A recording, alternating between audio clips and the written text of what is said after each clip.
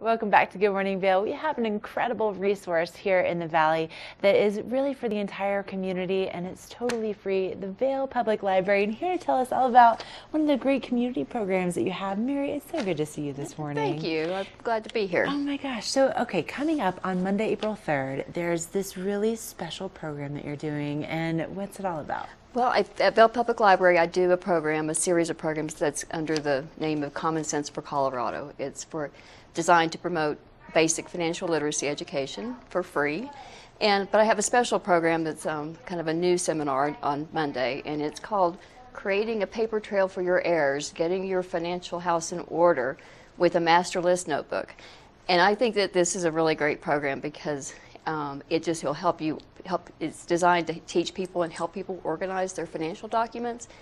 And even though the name of it says Creating a Paper Trail for Your Heirs, it's not just for people who are planning for their end of life. It really is for everyone, because what we're going to do is work on creating this master list notebook.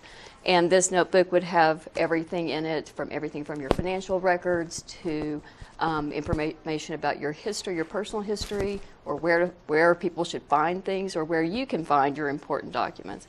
And so it's not just for end of life or for planning for your later care. It's really for everyone right now who wants to get organized. And this is a great time of year to think about it because everybody's doing their taxes. And one of the hard things about doing your taxes is where do you find everything? Right. So everyone who comes to this class will get what I call a starter kit on the Master List Notebook, and to guide you to get started, and then you can customize it yourself. Oh, what a fantastic program. So it's coming up on Monday, April 3rd, and so it'll be at the library? It'll be at Vail Public Library at 5:30. We'll go about an hour.